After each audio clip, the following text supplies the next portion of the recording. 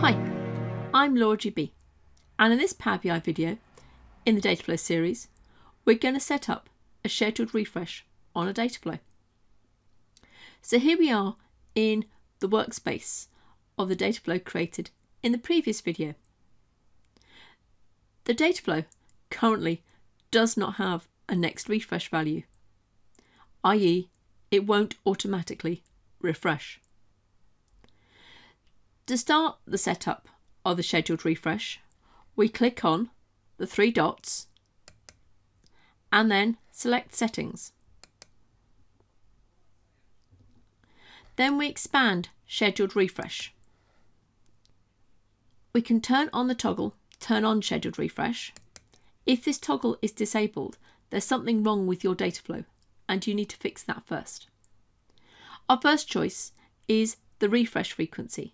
Do we want daily or weekly? So for daily, we just pick times.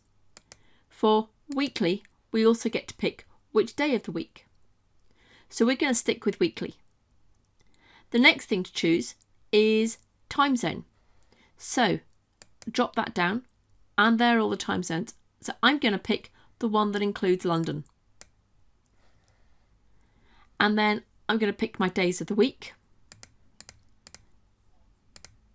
So Monday to Friday.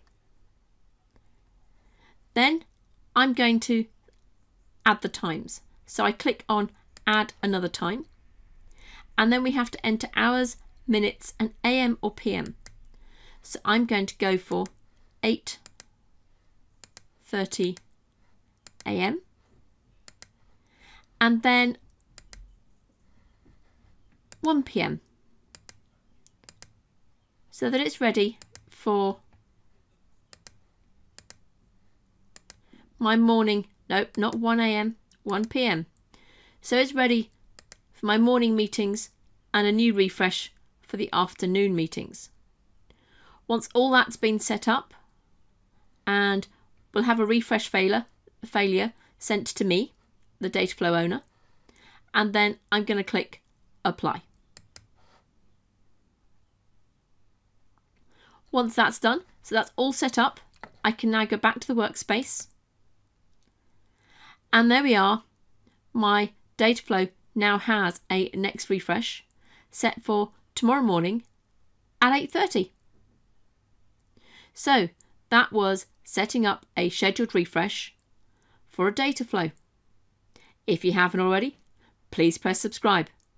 Take care now.